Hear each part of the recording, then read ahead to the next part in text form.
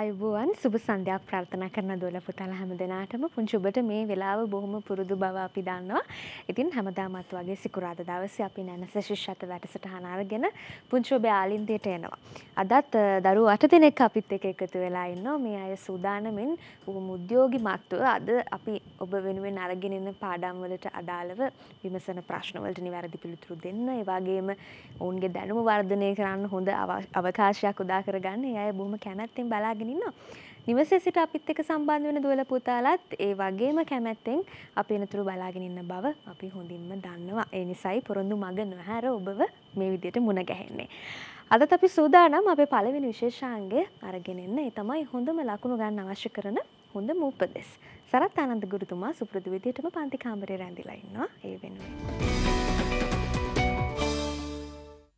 ආයුබෝවන් දුවේ පුතේ. ආයුබෝවන් සර්. හොඳයි. අද මම නැනස ශිෂ්‍යත්ව වැඩසටහන තුලින් දෝල පුතාලට කතා කරන්නේ ශිෂ්‍යත්ව විභාගෙදී ලැබෙන ඡේදවලට කොහොමද උත්තර ලියන්නේ කියන කාරණාව. දෝල පුතාලා දන්නවා ශිෂ්‍යත්ව විභාගේ දෙවෙනි ප්‍රශ්න පත්තරේ ඡේදයක්, කවියක්, ගීතයක් ලැබලා දෙනවා දෝල පුතාලට පිළිතුරු ලියන්න. පුතේ මම ඔබට ඉදිරිපත් කරලා තියෙන ඡේදය ඔබ දැකලා තියෙනවද මීට කලින්? ඔව්. ඔන්න නැනස පන්ති කාමරේ ඉන්න දූල පුතාලා නම් කියනවා දැකලා තියෙනවා කියලා. නිවසේ ඉන්න දූල පුතාලා මොකද කියන්නේ? ඔයාලත් දැකලා තියෙනවා. එහෙනම් මට කියන්න මේ ඡේදය තියෙන පොත මොකක්ද? ගංගාධර කැලේ. බොහොම හොඳයි. කවුද ගංගාධර කැලේ පොත ලියලා තියෙන්නේ? කවුද?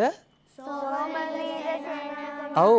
සෝමවීර සේනානායක මහත්මයා ලියපු ගංගාධර කැලේ පොතේ මේ පාඩමක් අපේ 5 වන ශ්‍රේණිය තුල තියෙනවා. මොකක්ද ඒ පාඩම? හරියටම හරි. බොහොම හොඳට උත්තර දෙනවා. එහෙනම් දැන් බලන්න මේ ඡේදය තුල මෙහෙම කියනවා. මොකද්ද කියන්නේ? අපේ ගමේ සිට කැලණි ගඟ දිගේ පහුරකින් කොළඹ යාමට දවසක් දෙකක්වත් ගත වෙයි. මේ ගමන විසිතුරු වූත් ත්‍රාසජනක වූත් රසවත් වූත් අත්දැකීම් වලින් පිරී ඇති බව මා දැනගත්තේ පහුරුකාරයන් කියන කතා ඇසීමෙනි.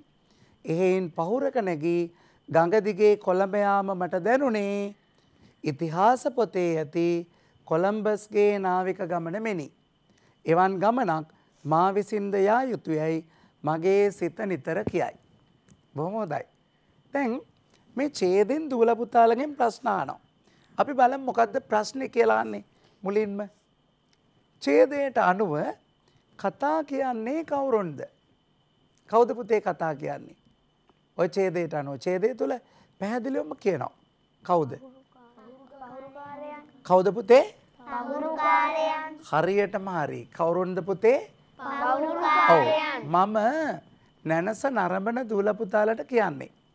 දැන් අපි සමහර විට හිතමු මේ ඡේදය තුල වෙනත් දෙයක් අපි දැනගෙන හිටියා කියලා පොතට සම්බන්ධව වෙනත් නාමයක් එහෙම නැත්නම් පුද්ගලයෙක් හැබැයි අපි ඒකක්වත් පාවිච්චි කරන්න බෑ. අපිට ඡේදය තුල තියෙන එක විතරමයි පිළිතුරු විදිහට ලියන්න පුළුවන්කම තියෙන්නේ. බොහොම හොඳයි. අපි බලමු ඊළඟ ප්‍රශ්නේ.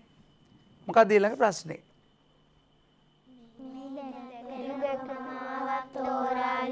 හොඳයි පුතේ මොකක්ද ඕකේ තියෙන උපමාව?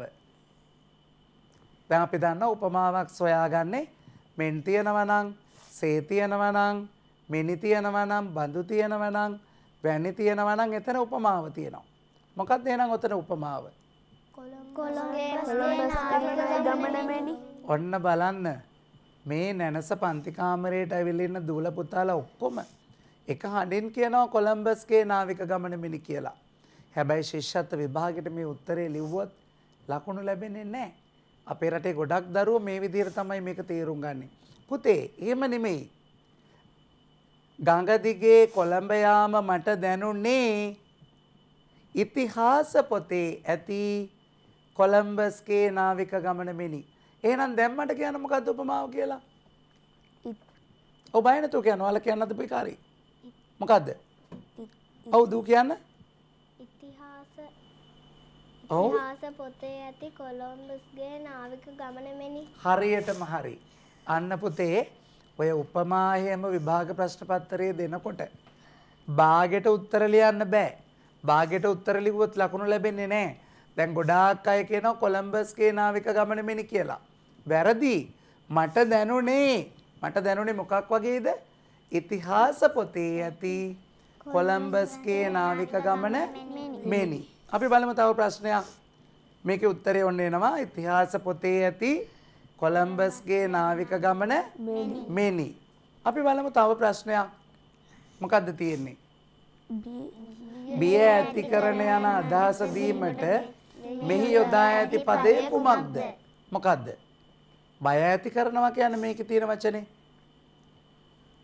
මේ ගමන විසිතුරු වූත් ත්‍රාසජනක වූත් රසවත් වූත් මොකක්ද එහෙනම් බිය ඇති කරන?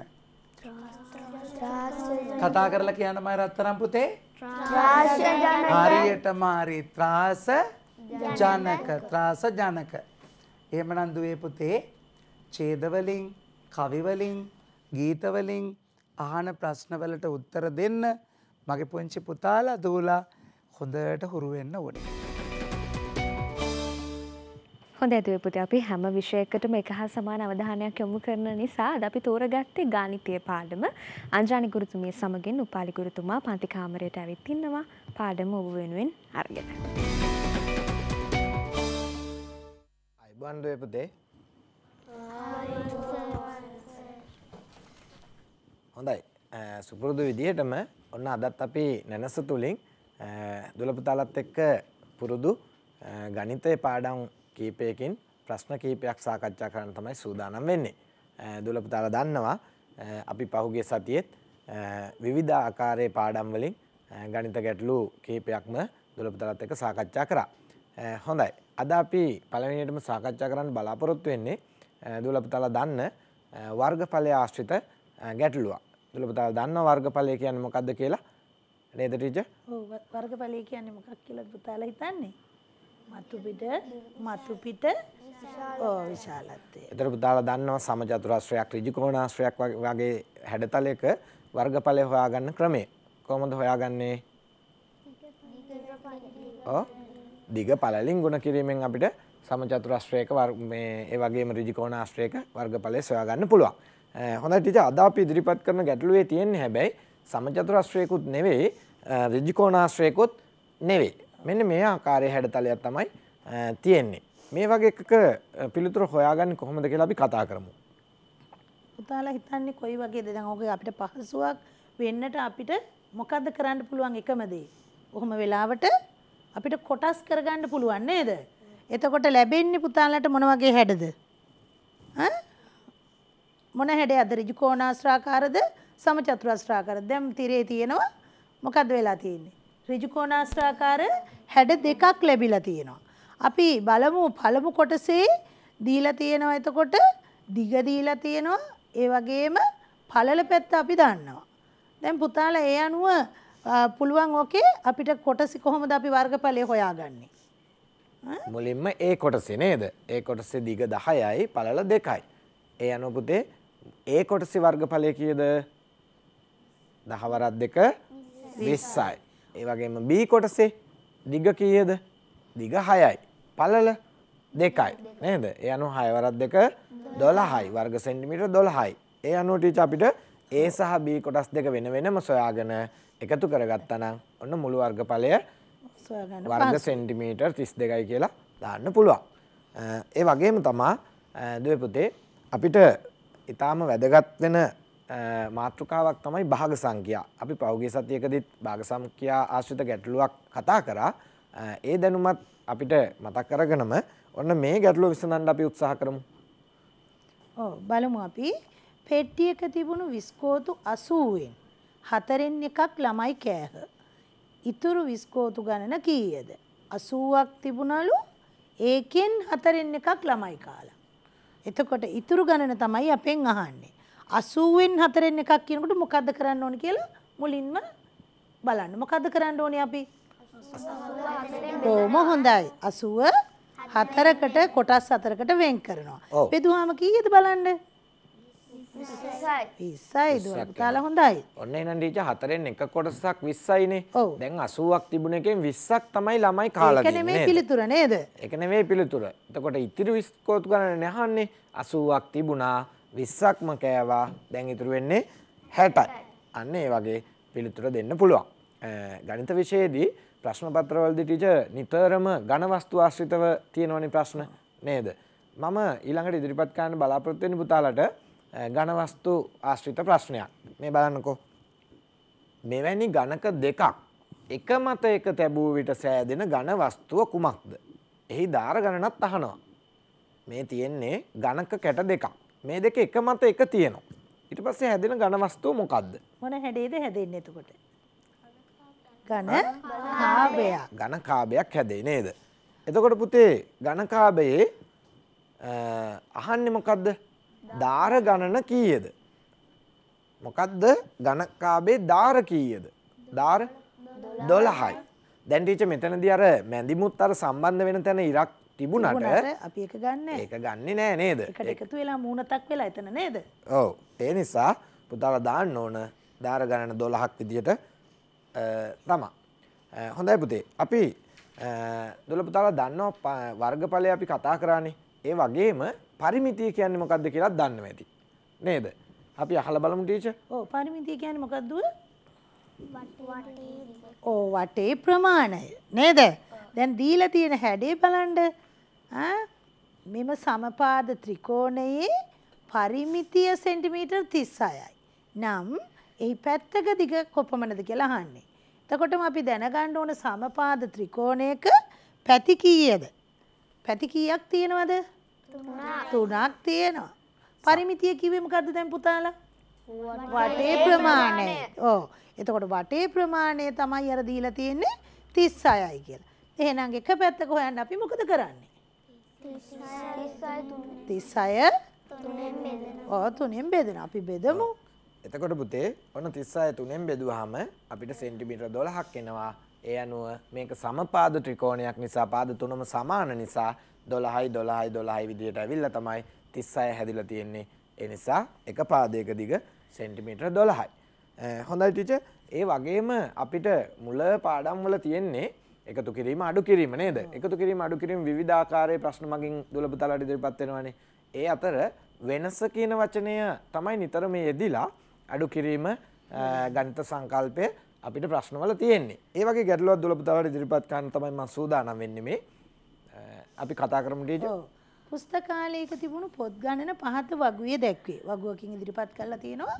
පොත් වර්ග දීලා තියෙනවා. කතන්දර පොත් සංඛ්‍යාව 1276යි, ගණිතය 837යි, විද්‍යාව 567යි, ඉංග්‍රීසි 389යි. වැඩියෙන්ම සහ අඩුවෙන්ම ඇති පොත් සංඛ්‍යාවේ වෙනස කීයද? දැන් ඔතන සංඛ්‍යාව වලින් වැඩිම තියෙන එක හොයාගන්න ඕන, අඩුම සංඛ්‍යාව සොයා ගන්න ඕන. කියන්න බලන්න සංඛ්‍යා දෙක. වැඩිම සංඛ්‍යාව කීයද පුතේ? 1276. එතකොට අඩුවෙන්ම තියෙන ගාන 389. එතකොට වෙනස කියන වචනේ තේරුම අපි ඔව් වෙනස කියන එක අපි ගණිතයේදී හදාගන්නේ අඩු කරලා තමයි නේද? ඒ අනුව අපිට මෙන්න මේ ආකාරයට අඩු කරලා පිළිතුර දාන්න පුළුවන්. ඒ වගේම පුතේ ඔය වාහනයක් එහෙම නැත්නම් මෝටර් රථයක් නේද? බස් රථයක් පැයට මෙච්චර දුරක් යනවා. පැය දෙකකදී යන ගාන නේද? ඒ වගේ පැය 3කදී ගමන් කරන දුර ආදි වශයෙන් ගැටලු අපිට යොමු වෙනවා. ඒ නිසා ඒ වගේ ගැටලුවකුත් අපි කතා කරමු. ඔව් බලමු පුතේ. පැයට කිලෝමීටර් 80ක වේගයෙන් ගමන් කරන දුම්රියක්. පැය 2යි මිනිත්තු 30කදී ගමන් කරන දුර කොපමණද? හරි අපි බලමු දැන්. පැයකට කොච්චරද පුතේ යන්නේ? කිලෝමීටර් 80යි. එතකොට පැය දෙකකට බලන්න මොකද කරන්නේ? 80 දෙකෙන් වැඩි කරනවා. හරි. පැයකට 80 නම් ටීචර් පැය භාගයක් හොයාගන්නත් වෙනවනේ. ඔව්.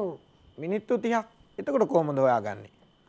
80 දෙකට බෙදනවා නේද? ඊට පස්සේ අපිට මේ දෙකම එකතු කරලා පිළිතුර ලබා ගන්න පුළුවන්. මෙන්න මේ ආකාරයට.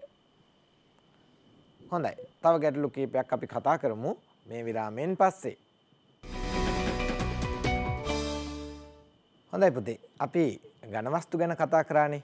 ඒ වගේම හැඩතල ආශ්‍රිතව ගැටලුවකුත් අපි සාකච්ඡා කරන්න ලෑස්ති වෙනවා. හොඳයි පුතේ. ඔන්න මම පින්තූරයක් ඉදිරිපත් කරලා තියෙනවා. මේ පින්තූරේ තියෙන්නේ කමිසයක් නේද? ටීචර් අපි මේකේ අහන්නේ ඍජුකෝණාශ්‍ර හැඩතල ගණන. ඔව්.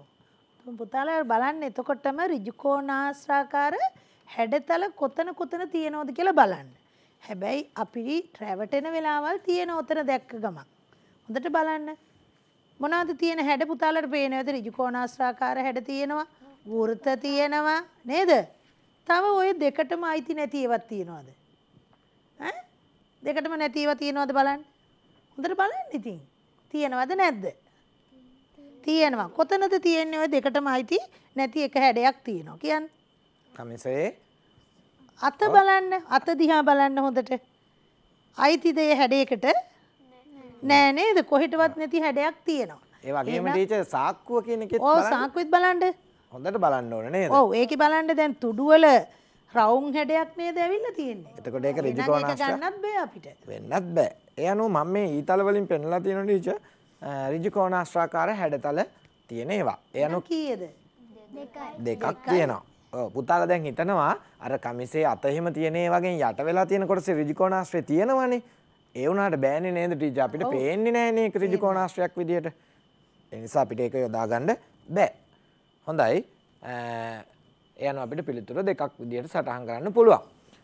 ඒ වගේම තමයි පුතේ දුල පුතාලාගේ සංඛ්‍යා අවබෝධයේ පාඩමේ තියෙනවා අවරෝහණ ක්‍රමයට ලියන්න, ආරෝහණ ක්‍රමයට ලියන්න නේද? මොකද්ද පුතේ අවරෝහණ ක්‍රමය කියන්නේ? ඔව් ලොකු සංඛ්‍යාවේ ඉඳලා පොඩි සංඛ්‍යාව දක්වා පිළිවෙල. ආරෝහණ ක්‍රමය කියන්නේ? ඔව්. හරි. ඒ අනුව ටීචර් ඔන්න මගේ ළඟ තියෙනවා මෙන්න මේ කොටුවේ ඉලක්කම් කිහිපයක්. මේ වගේ හදන්න පුළුවන් විශාලම සංඛ්‍යා 4ක් හදන්නලු. ඔව්. ඒ වගේම අවරෝහණ ක්‍රමයටත් ලියන්නලු. ලියන්න. එතකොට අපි සංඛ්‍යා හදන්නත් දැනගෙන ඉන්න ඕන. ඒවා අවරෝහණ පිළිවෙලට ලියන්න දැනගෙන ඉන්නත් ඕන. මොකද්ද පුතේ මේකෙන් හදන්න පුළුවන් විශාලම සංඛ්‍යාව? 8531. ඔව්. 8531. ඊළඟට 8513. 13. ඊට පස්සේ අපිට විශාල සංඛ්‍යාවක් හදාගන්න හදාගන්න මොකද්ද? පුළුවන්. කීයද? 8351. තවත් එකක් අපෙන් අහනවා නේද? 4ක් නේ. 8015.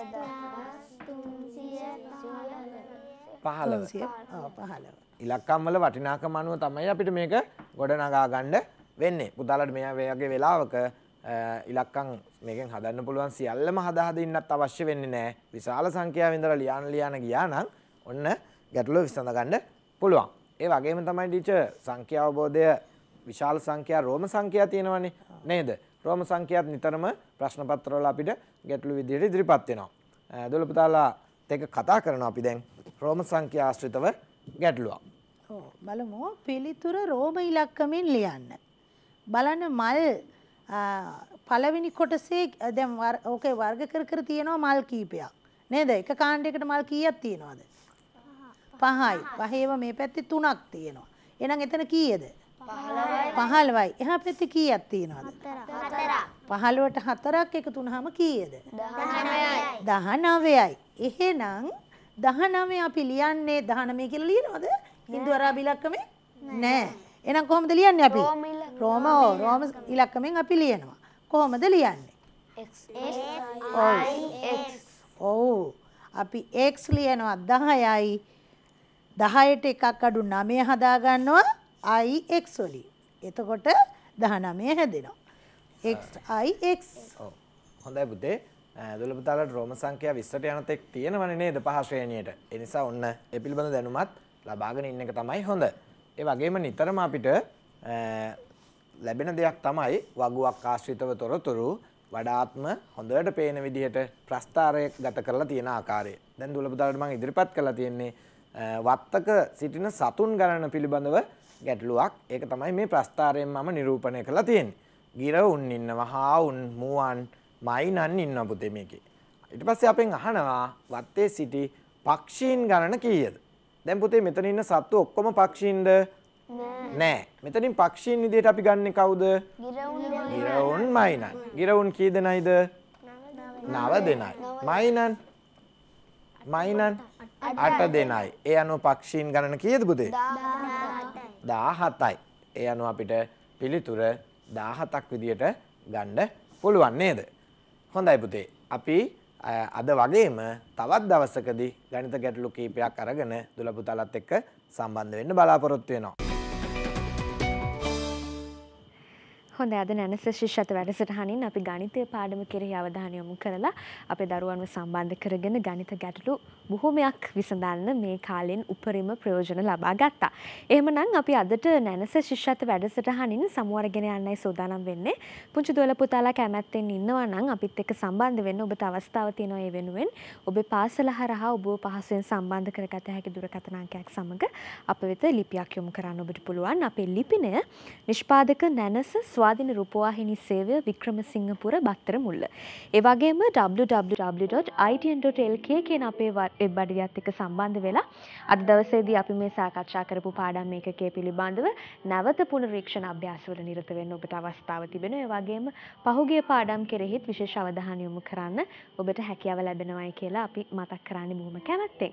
ලබන සිකුරාදා දවසේ අලිමුණ ගැහෙන පොරොන්දු පිට අපි අදට සමුවර්ගෙන යනවා. ප්‍රාර්ථනා කරන දුවලා පුතාලා හැම දිනාටම ජයග්‍රාහී අනාගතයක්. ආයුබෝවන්.